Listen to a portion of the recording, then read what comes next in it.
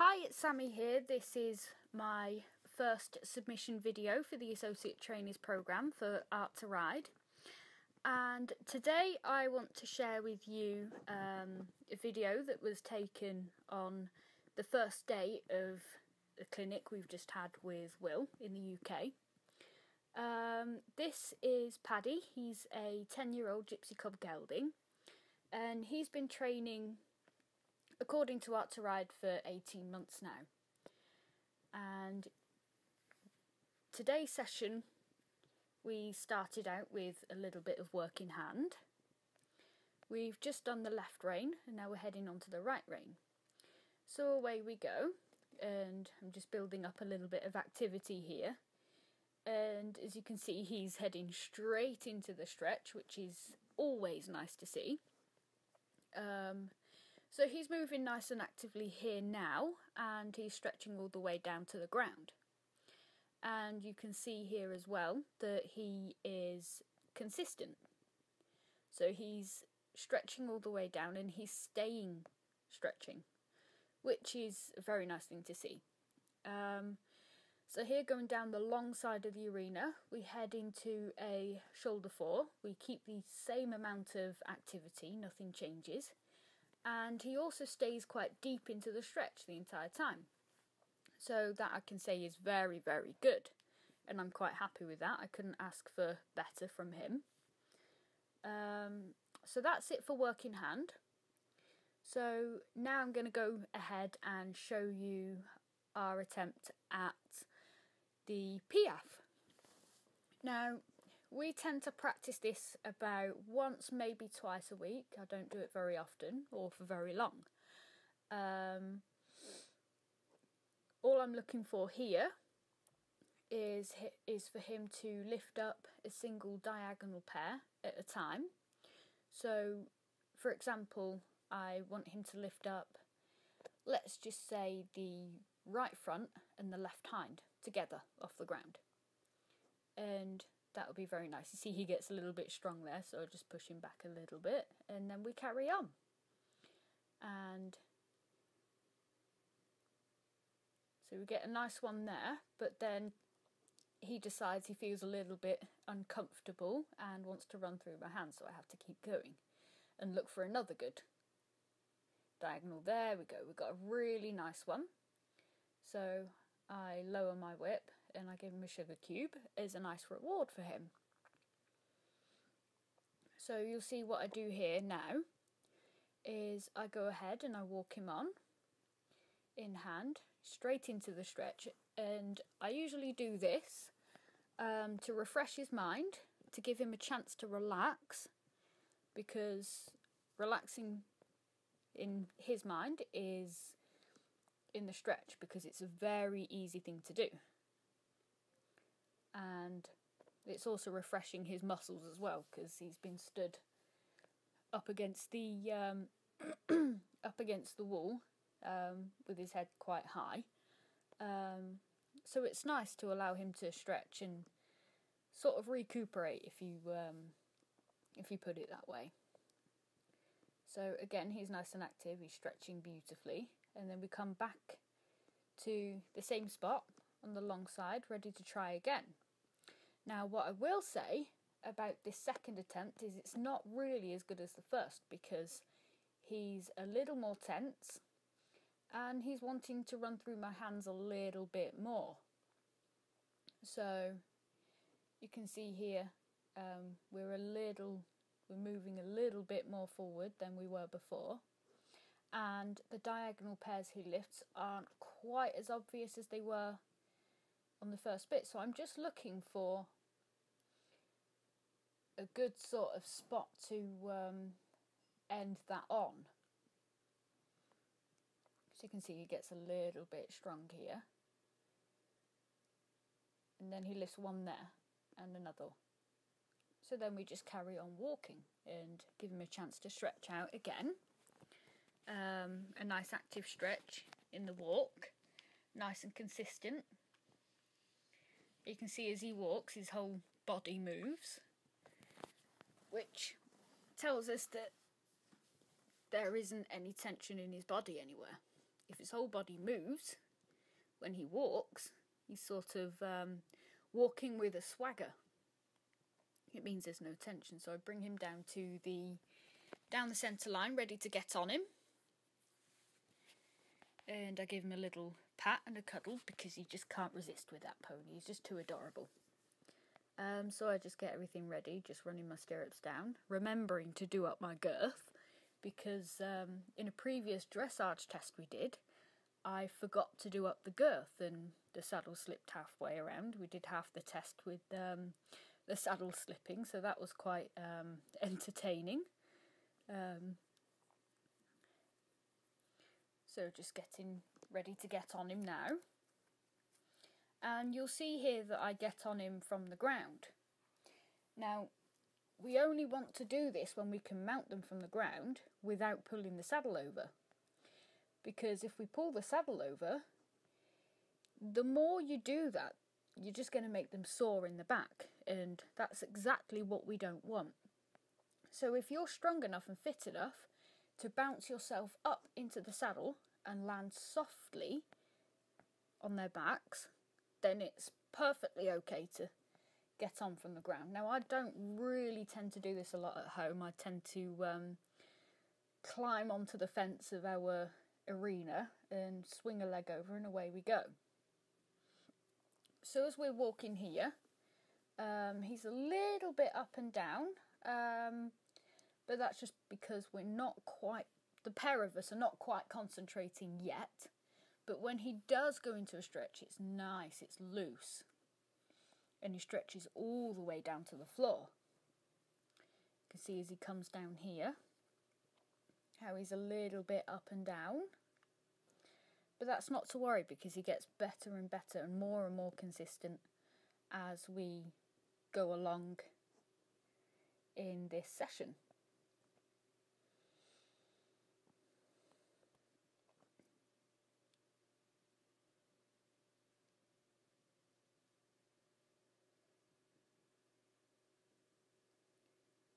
You can see just building up a little bit of activity here. He's now starting to bring his nose right down. He's bringing his whole length of his neck is right out in front of him.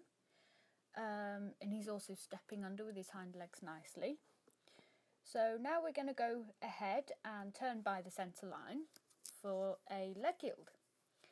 Now, this first attempt at the leg yield we did in this session, I wasn't clear enough with my aids. You can see my outside leg there wasn't as far back as it could be. So Paddy got a little bit confused whether he was supposed to be going in a straight line or whether he was supposed to be doing a leg yield.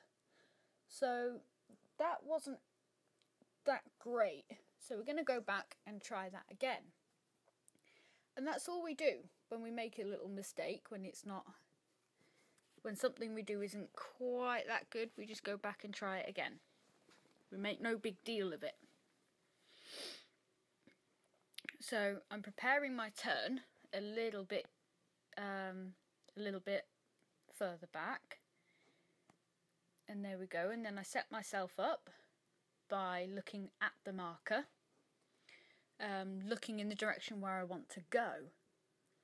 And then all I need to do is lift my outside hand up slightly and push him over using my inside leg. And he comes over, and that was actually quite nice. He stayed in the stretch, and he maintained the same activity as we had before, so that was really nice. So we don't need to try that again on that rein. So as you see, as we come across the diagonal, you'll see that when he really stretches down, like here, you can see his nose bobbing forward with every stride. And what's happening here is he has completely let go of any tension. You don't really tend to get that characteristic head bob when they're a little tense anywhere in their bodies, really. Because what's happening is the hind leg comes up underneath the horse's body, and it creates this channel of energy that travels up and along their top line all the way through their body, and it pushes the horse's nose out with every single stride. So that's what this head bob is. And that's usually only seen in the deepest of stretches that the horses can do in the walk. And you can see he's talking to me a little bit with his tail, because I've just asked him for a little more activity. There's nothing to worry about there. So you see we come down by the centre line again to try our second leg yield to the left. Now you can see he speeds up a little bit there, but he soon comes back and he's stepping over quite well. Yeah, he does lift his head a little bit, but towards the end of the leg yield he lets the entire length of his neck back out again. So that's okay, I won't try that again. And he's stretching nicely here. So we head onto a circle here, and I start to bring him up into a working walk. And as you can see here, there is nothing that changes in the walk from the stretch to the working walk. The only thing that changes is the height of his head and neck. And that tells me that he's ready to come up. He's ready to start coming up into a working gait. And you can see that sometimes during his working gaits he will come behind the vertical a little bit, and that's usually because of one of two things. It's usually either because I lower my hands too much, or it's because we're lacking in activity.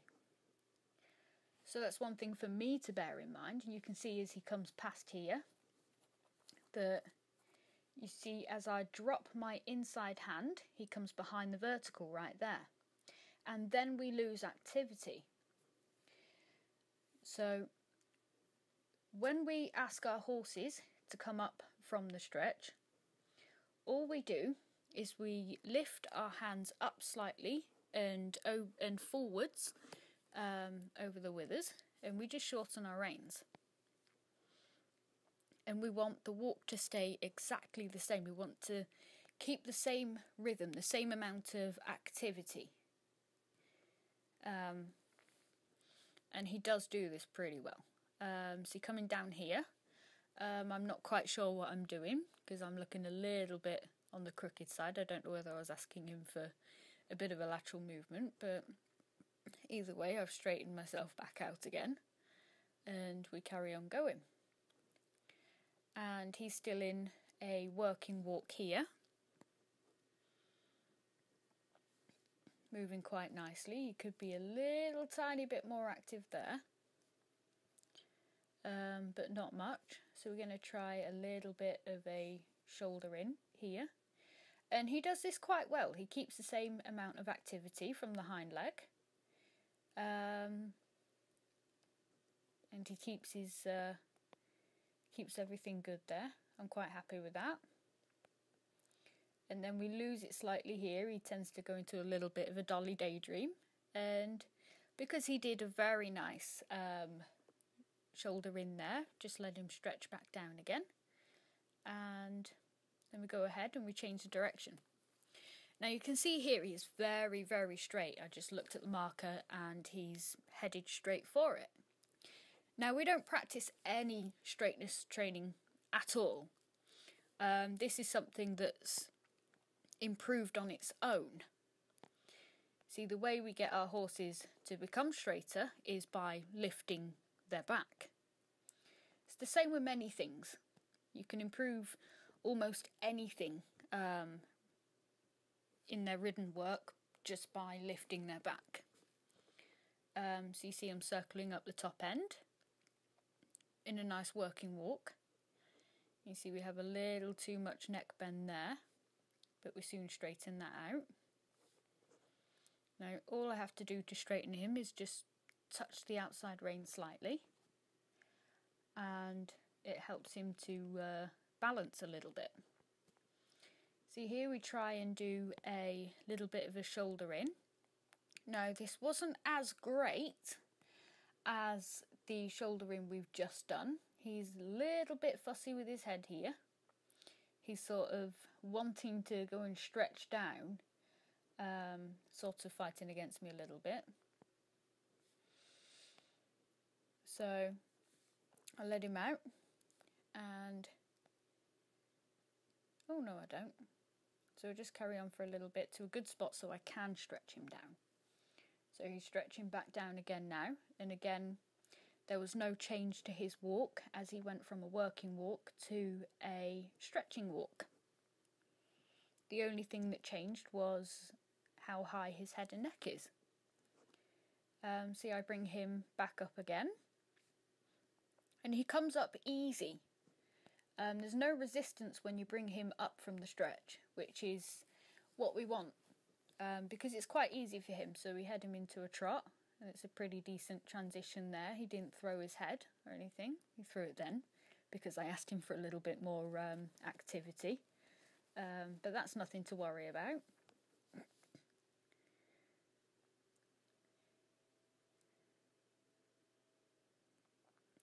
So I'm just letting him back out and stretching him.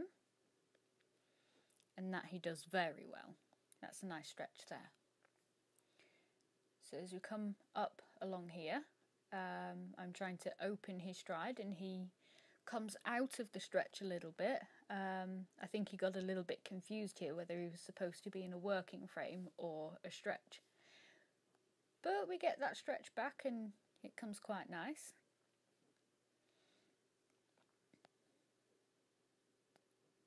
There we go.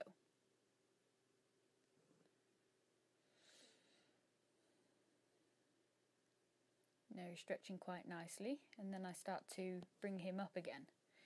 And again, the same as before, the trot doesn't change at all from the stretchy trot to the working trot.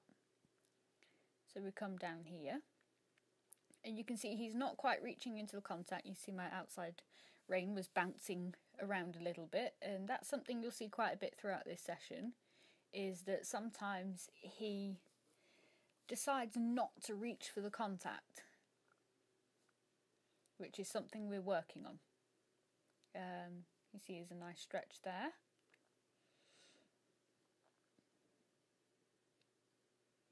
And that's nice right there. And now we start doing a little bit of a sitting trot. Again, there was no change to his trot, which tells us he's ready to be sat on, because he can stay over his back and keep the amount of activity when I start to sit down. Now, occasionally, either I lose my balance and start to rise again, and a couple of times I tend to lose his back a little bit, and then I start rising again.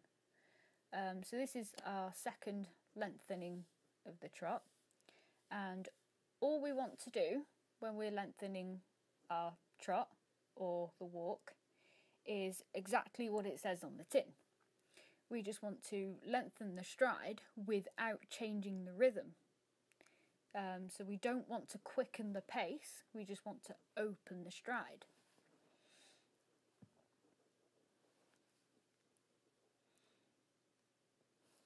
So I'm sitting to the trot again.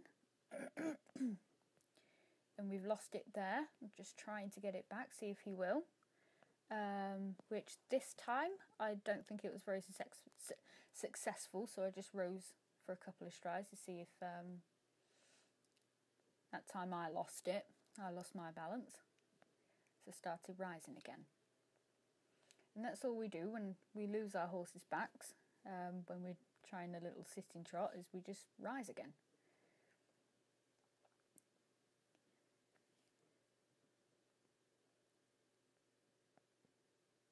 See, that was pretty decent. And then I go ahead and I open his stride up again, and that time it was better than the first two attempts in this session. Although we could only see his bum and his bushy tail, we could still see that that was pretty nice. So we're on a circle again at that end of the arena in a working trot. Just waiting to get into a nice little spot. He's not quite reaching for the contact there. So I'm just waiting for a nice spot. Waiting for him to reach into it.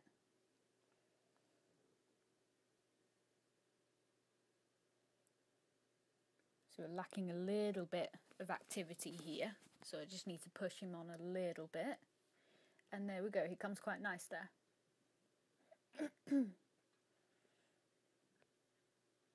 And that's a nice working trot right there. I quite like that.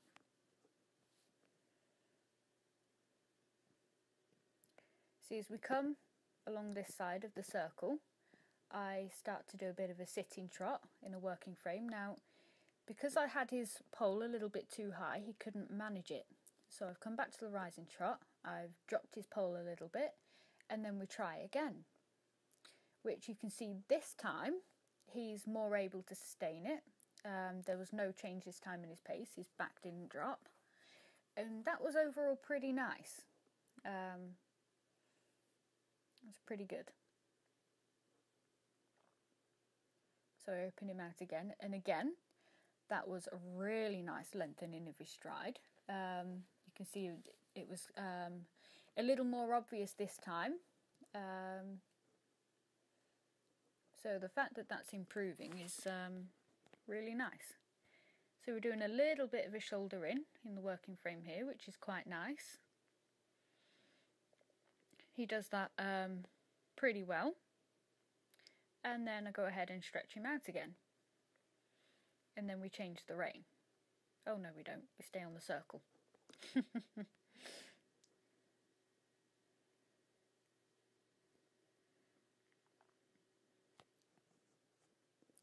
see, when I ask him to stretch, he gives us a nice quality stretch.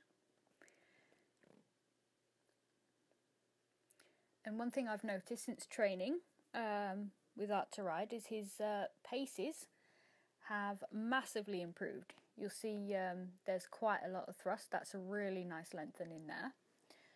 He has quite a bit of thrust in his hind legs now, whereas when we first started, he kind of looked like he was creeping across the floor, like one of those Western pleasure horses. There was no thrust at all. There was barely a moment of suspension in the trot.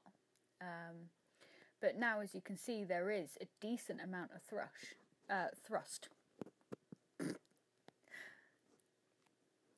So I'm just circling him up at the top end. I'm looking for a nice spot where he's stretching nicely into the contact.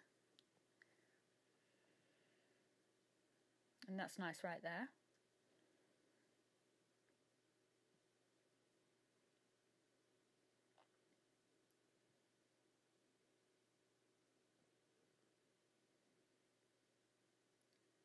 I like that. And then the transition into canter, he did raise his head quite a lot, but that's nothing to worry about. He does come down and stretch. And you can see his canter is still quite weak, but it's a lot better considering 18 months ago he couldn't canter at all. I literally could not get him into canter, and when I couldn't keep him in canter. So that's a massive improvement that's happened over time. I haven't done a lot of canter work at home, so the majority of his strength has been built up in walk and trot, and that's enabled him to actually be strong enough to get into canter. So that, and as soon as that started happening, he started to stretch. And see, as we change the rein, he's got a very nice stretch on him. So I bring him up into the working frame, and again, there was no change in his trot at all. So he's more than capable of doing this. So I head straight in a working trot, trying to keep the same amount of activity. He's starting to feel a little bit on the tired side now. but he's doing okay. He's working pretty nice. So I'm just looking for a nice spot here.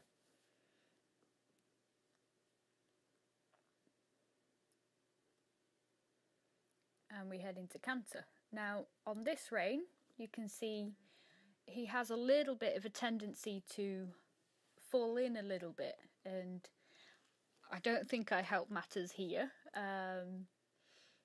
simply because I struggle to balance on him in canter on this rein anyway.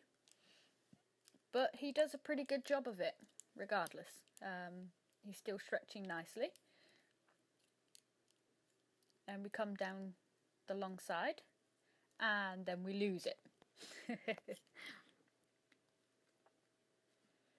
But he comes straight back down into a stretch, which is always nice to see.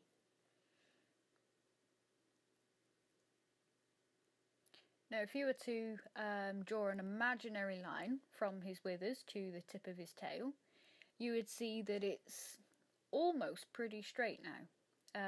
Yeah, there is still a little bit of a dip behind the saddle, but that has come up quite a lot. He was a little bit, well, quite sway-backed when we first started. When we first started training, according to Art2Ride. So that's improved massively. He's improved in a lot of ways. That's a really nice stretch there. He's improved in a lot of ways since we've started training together. And then that's a really nice working frame there.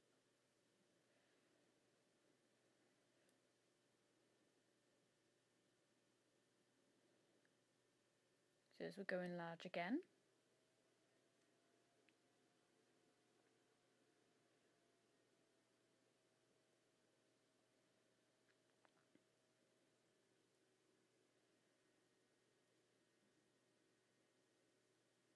And then we do a little bit of a shoulder in the working frame. Again, he's not quite taking up he's not quite reaching into the contact. But again, we are working on that as time goes on. So I just change the rein. I let him stretch out and open up his trot, lengthening his stride. And that's a really nice stretch there. You see how far under his leg comes underneath him? It almost comes under, his hoof is almost under my heel. And that's what really, really lifts them up behind the wither. And that's a really nice working trot there.